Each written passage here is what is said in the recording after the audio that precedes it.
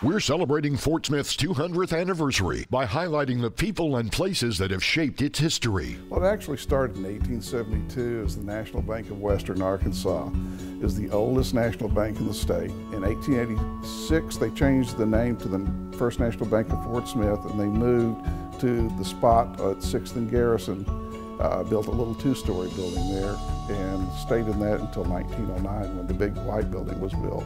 We're economically dependent on our community, and I'd like to think that we've made a big difference in our community and helping it grow over these decades and over a century.